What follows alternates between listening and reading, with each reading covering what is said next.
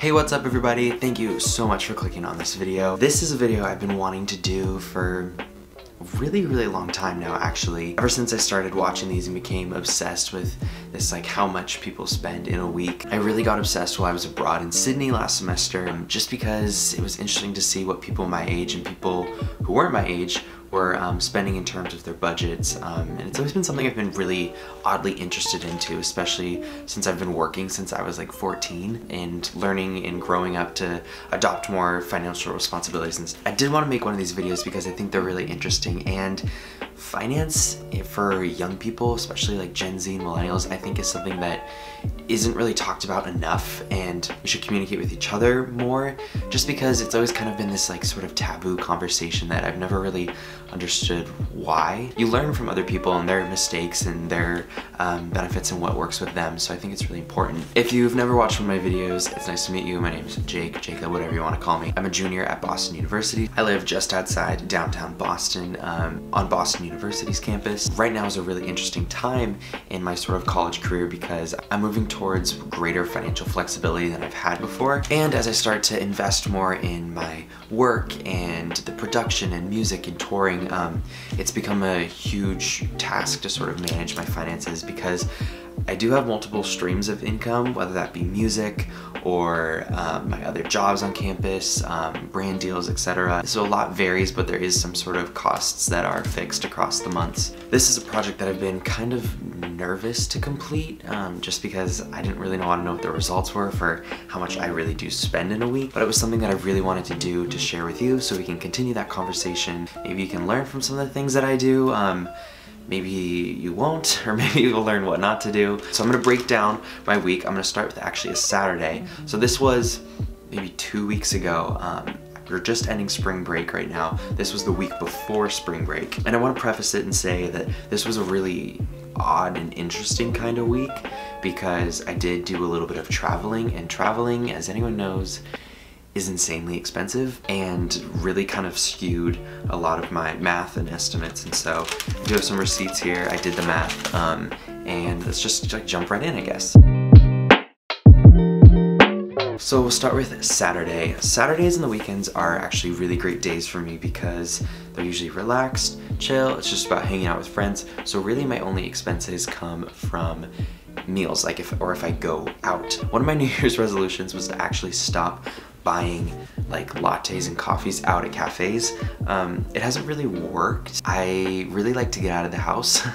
And so sometimes just going to buy a latte or something isn't a reason to go work at a cafe or something like that on campus. Right now, a thing of like oat milk lasts me about a week, and I can buy a pound of ground espresso coffee at Starbucks for about $15. And so I did the math here. So ultimately I spend about like 75 cents per latte that I can make here on my own, which is extremely cheaper than when I would buy out. It's not as good, of course, but it does the job. And I have about 2 a day, so that's about $1.50 a day. So I spend about $10.50 on coffee every week, which isn't bad. I wouldn't think. That night I went to dinner with one of my friends, and we went to Time Out Boston, which is a brand new sort of marketplace. The food does happen to be a little bit more expensive than I would like, but you really kind of pay for the atmosphere and stuff too, so that meal was about $15. Saturday, I spent about just over $15, really. I ended up walking there. Transportation is a huge thing too. I really walk everywhere, which is one of the huge pluses about a college campus. Sunday is when I did groceries. Now, this is a huge expense. Probably my biggest, definitely my biggest expense, because my housing is paid through BU's tuition, which I didn't incorporate in this because honestly, technically, I don't pay for it personally out of my own pocket. I have an arrangement with my parents, and so I didn't incorporate it in this. So do kind of take into consideration that this is the work of a college student who isn't necessarily paying for a lot of things, because a lot of resources are included with tuition, which is paid for all up front, and I didn't really want to do the math of what that looks like because BU's tuition is pretty high. Groceries, I spent about just under $170 at Trader Joe's. Now before you freak out, I only do groceries about 2 times a month. So whenever I go, I tend to buy for the next 2 weeks or so. Partially because I really don't like doing groceries, even though I love Trader Joe's and I like shopping for food. It's not my favorite and it's a lot to carry. And I'm only buying for myself at this point. So it's manageable to do 2 weeks at once. So truthfully, I spend about $85 a week on groceries by myself. This number varies a lot, just depending on if I'm traveling that week or if I'm planning dinners, if I'm hosting friends, entertaining, you know, those sort of things are really important to take into consideration, depending on how much I have left over from previous weeks. But I would say roughly I spend about $85 a week to feed myself, which I know is kind of on the upper end, but food is something that I really take into important consideration. I am on a plant-based diet. I've been doing that for 4 years. It is a little bit more expensive than a traditional diet, but it's something I really enjoy and do for myself and don't mind spending a little bit more on too. Monday, I have class all day. I still find a way to spend money. Okay, Target. I bought kind of like the essentials like toothpaste, deodorant, face wash, you know, all those sort of things. So that was about $30 total, but that lasts me about a month. So it's really about $7.50 a week. Then on Monday, the charge for my website came through. I use Wix to do all my websites and such, which is $17 a month. Really, it's only about $4.25 a week, which is a pretty good deal, I think. Something I don't mind paying for because I'm happy with the service and stuff, so Wix, sponsor me. Tuesday was actually crazy because I was doing a live show. I didn't really have a lot of time to do much. I went and I bought dinner and a coffee at Pavement, which was about $8. Pavement is my favorite coffee place on campus. Anyone at BU knows Pavement, it's incredible. I also got charged for my monthly subscription with Splice, which is the music production thing I use, which was about $8 a month. So it's really only about $2 a week, which is an incredible deal. Wednesday rolled around. Wednesdays I also have a lot of class. I was running late to something though, and I did order a Lyft. I feel really bad, but I did have coupons with Lyft, which is why I used it. That was about $8. I typically really don't like ordering Ubers and Lyfts. If you look at my history, you really won't see a lot because they're really expensive, and a lot of the times when I want to go places it's at a peak time and I live in a city, so it's especially more expensive. Every Wednesday I meet with my manager slash friend Madison, and we talk about the things that need to be done, and we're planning tour and all those sort of things. And so we ended up going to dinner that night, and that was about $11 to eat at Life Alive. Thursday rolls around. I did have to go to Target again. I forgot what it was for. This is like a little bit embarrassing.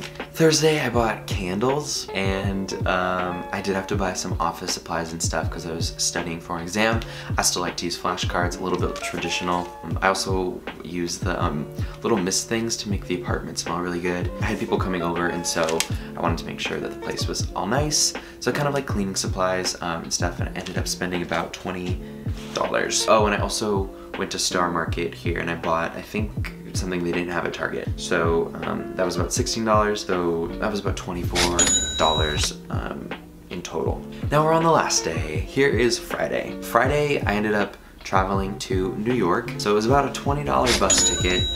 Honestly, if you're ever going to New York from Boston or really East Coast, take the bus. It's so ridiculously cheap compared to every other option. It might suck at first, but you get used to it really fast. Download a Netflix show, you binge it, you close your eyes for a bit, listen to a podcast, and you're there. And then food, I ended up spending about $30 just because I had to eat out. New York's expensive, there's drinks, there's everything, it adds up quick. So just in one day, it was about $30. Not proud of that. And then I also got charged for my Gmail, or isn't it Gmail? No, it's like the Google Suite, and so I have my own domain with my website, so that's about $12 a month, so it's about $3 a week. So in total, Friday was about $53, which isn't the best, but it was travel, which doesn't happen every week, and it was having fun because it was spring break, so a little bit of disposable income is all right. So that was my week. There's a lot that varies amongst the weeks in terms of what I spend in travel and what groceries are left over. So all in all, I spent about $228.25 during the week, which isn't bad, but it's not great. I do have a few other things that I pay for every once in a while, such as like haircuts, and I didn't want to include like my credit card payments, those sort of things. It's kind of like a little bit out of whack, or what I invest or what I put into my 401k, those sort of things I kind of took out for now. So again, there's a lot of things that vary. I would say roughly I spend probably about $200 a week, which isn't ultimately that bad because I do have multiple streams of income. I do have things left over put into my savings, so I'm happy. I pay off my credit card, I do all those things, working on improving my credit score because I am graduating here in December, and a lot more expenses and responsibilities are going to present themselves. So just trying to be really, really prepared for that, I guess. All right, with that, I guess this about wraps up the end of the video. I also did a blog post on why I think we need to be talking about finances a little bit more and sharing sort of my insight into what I've learned over the past couple years of college and what I've learned from friends and such. So make sure you check out my brand new blog post. It's going to be in the description. I'll see you guys next time. I really don't feel like money is something we get taught very well in terms of our prior education, even in college. It's something you really have to learn with experience and firsthand, which really shouldn't be the way, but it's kind of the way it is. It's important we learn from each other, so if you have any tips, let me know. I know there's a bunch of apps and stuff too. I haven't really gotten into those, but maybe that works for you too. So explore, see what works. Make sure you subscribe, like the video, you know all that stuff, and I'll see you soon. All right, bye.